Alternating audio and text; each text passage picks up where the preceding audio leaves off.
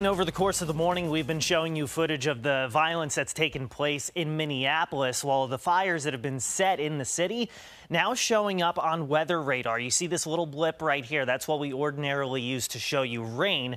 That's not rain because we can tell from this right here. This is a product called correlation coefficient.